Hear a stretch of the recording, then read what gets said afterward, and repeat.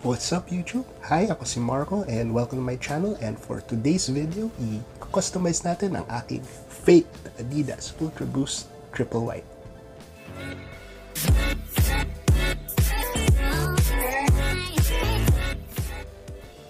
So, itong shoes na to, binili ko siya a couple of years ago, and binili ko siya nung hindi pa ganun ka sikat yung Ultraboost, and sikat pa lang siya nung sinuot siya ni Kanye West, and in ito triple white colorway. Tapos yung isa pang sinuot niya is yung black and purple yung heel tab, and magsimula noon parang tumas yung hype ng Ultraboost, and dito sa Pilipinas wala kang mabibili ng Ultraboost pa during that time, and kailangan mo bang bumili sa mga resellers or pabili ka sa US or sa ibang bansa tapos ipadala niyo dito sa Pinas. So ako, nakita ko nito sa Green Hills, mga 1.3 or 1.4 pa ata siya nabili, and ayun, so yun yung ginawa ko, pinili ko siya.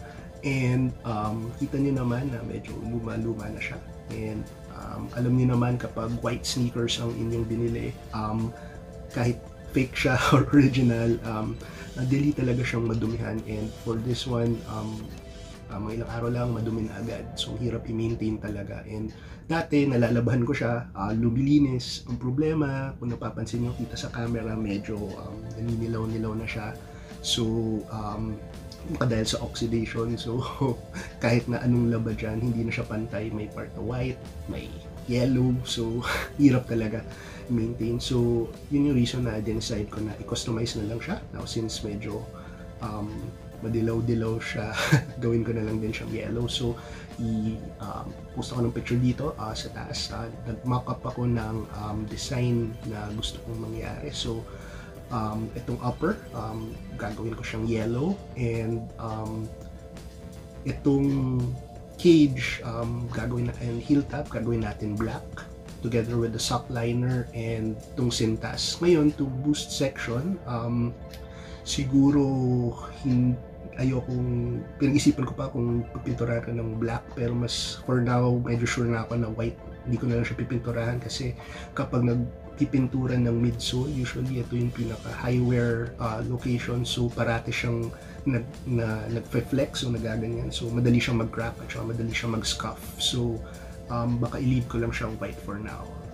So so next, gusto kong pag-usapan yung material list na gagamitin natin sa customization for today.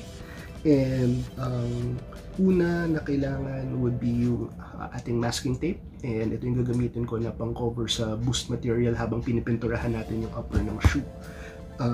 Next is mga paintbrush. So mga typical paintbrushes lang siya, and hindi ako gagamit ng airbrush dahil wala naman akong airbrush, pero so hand paint natin siya ko-customize. So kahit anong brush lang to, mabibili sa mga bookstore or art supply store.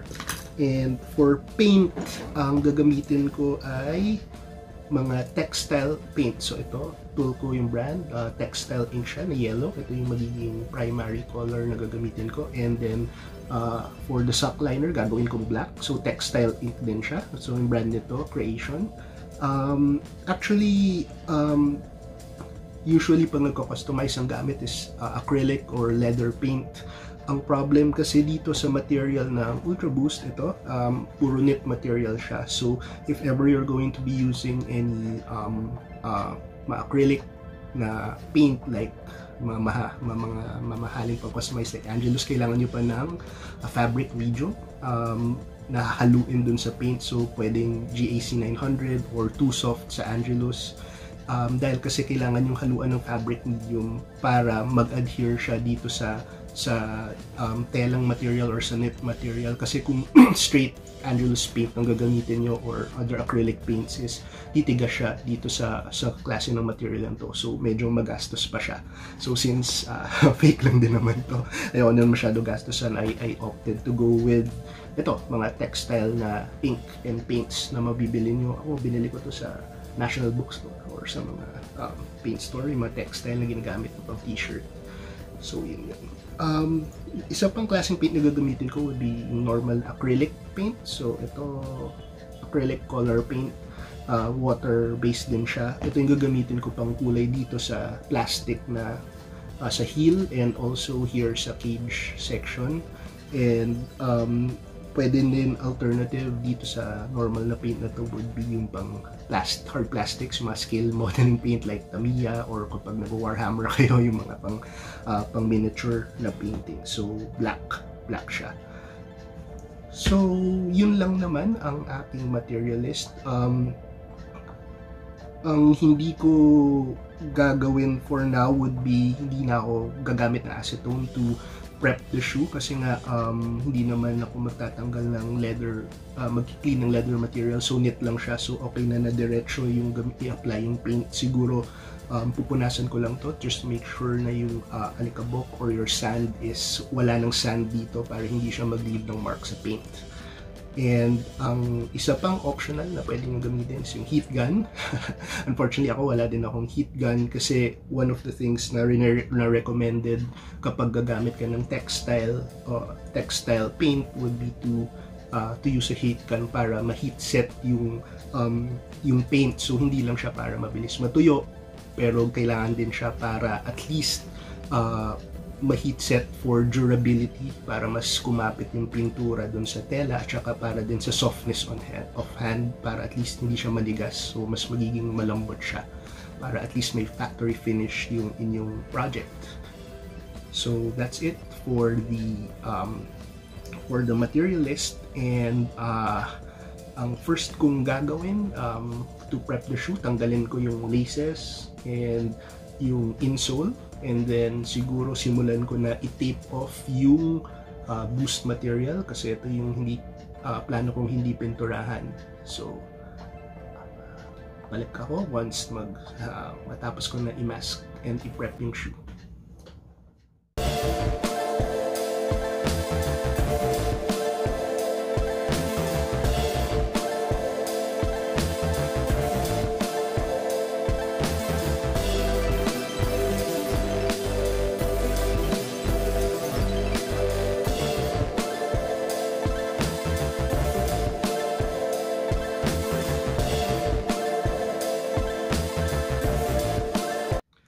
Guys, so tapos ko nang i-mask yung boost section ng masking tape. So medyo di lang kita sa camera kasi white din yung masking tape ko, tas white din tong shoe, pero pinalibutan ko na siya, so hindi na accidentally mapipinturahan yung boost section. So ang next step natin ay pipinturahan ko na ng aking yellow itong upper. So balik tayo pa, gawa na ako ng mga 1 to 2 coats ng paint dito sa ating sapatos.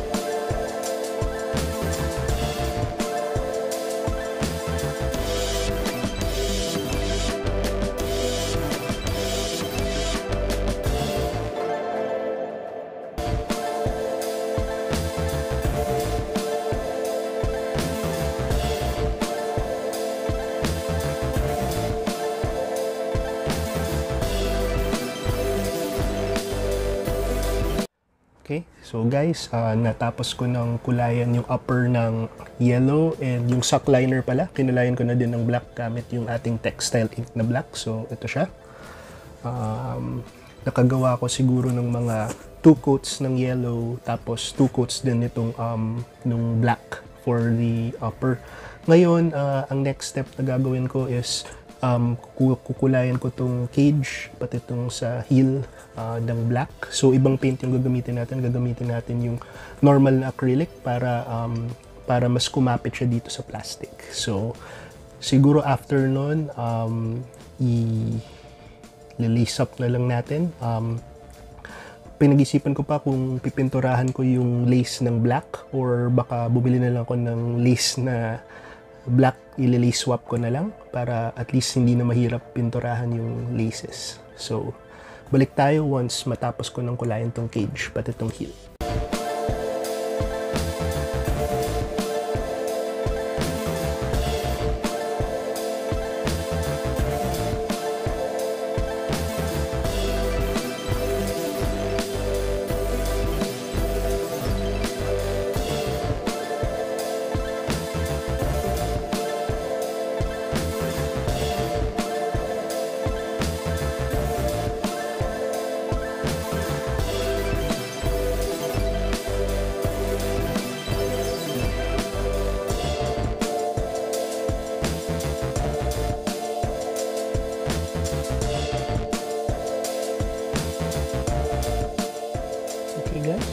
Balik na ako. Actually, after a few days na from the last video, and nakulayan ko na ang heel cage ng black using the acrylic paint na black.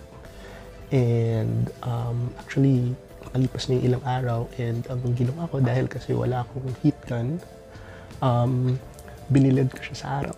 So, siguro nakailang session din ako ng 1 to 2 hours each, and tip lang, hindi ko pinalalagpas ng 2 hours kasi pag sobrang tagal mo siyang nakabilad sa araw, posible na magkaroon ka ng sole separation dito sa mga nakaglue na parts ng shoe. So, baka matanggal yung swelas. So, tig to 2 hours lang. So, after ilang sessions, mukhang uminit naman siya, and tingin ko naman na heat set yung sock liner na black pati itong yellow sa upper, and paghawakan siya, hindi siya matigas dahil gumagana nga yung ginamit natin na textile ink.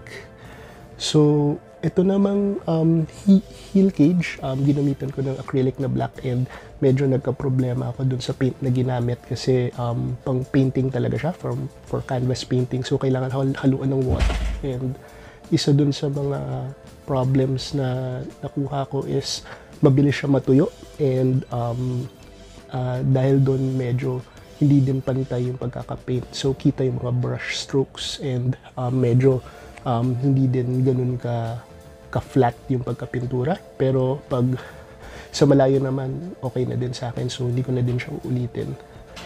For dito naman, nakita nyo, tinanggal ko na yung masking, and linace up ko na din siya. And kita nyo na hindi ko na siya pininturahan ng black yung white laces, and bumili na lang ako ng lace na ginamit ko for this one. So, itong lace na to, half yellow, half black. And, ayun, ito na siya. So, siguro, pakitaan ko na lang kayo ng iba pang mga close-up shots, and mag-on fit tayo. And, balik ako after ng on fit.